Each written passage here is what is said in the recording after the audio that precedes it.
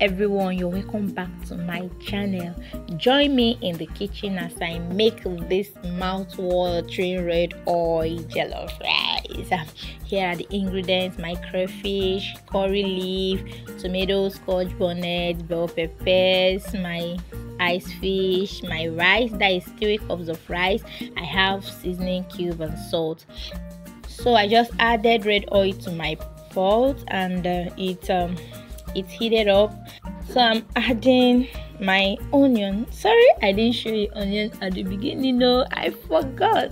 I'm a human being now. But you know, there is no rice without onion. So I'm adding the blended, pepper mix. That is the whole thing you saw at the beginning, and I'll allow it to fry. Sorry, I didn't show you how I steamed this fish. I added some curry powder, seasoning cube, little salt, and enough fresh pepper. You don't need to add water. As you can see, the pepper is well fried, so I'll go ahead to add my crayfish. It doesn't matter when you add your crayfish, you can add it now or later. I added some salt and seasoning cube. That's all we need. We don't need curry powder, thyme or whatever. I parboiled my rice off camera. You don't know how to parboil rice? Okay, maybe I'll do a video for that. So I'll have to mix everything up, like turn and turn and turn.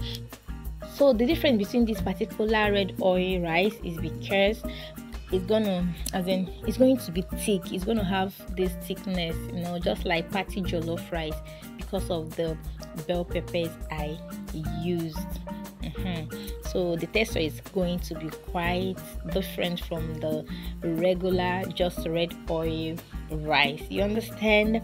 So I just went in with my curry leaf. Guys, if you want to be seeing that green color of the curry leaf, like, you don't add it now, add it towards the end of your cooking. But for me, I just wanted to get all the flavors out of this curry leaf. That's why I added it now. Use hot water so that it will not take long to start boiling again.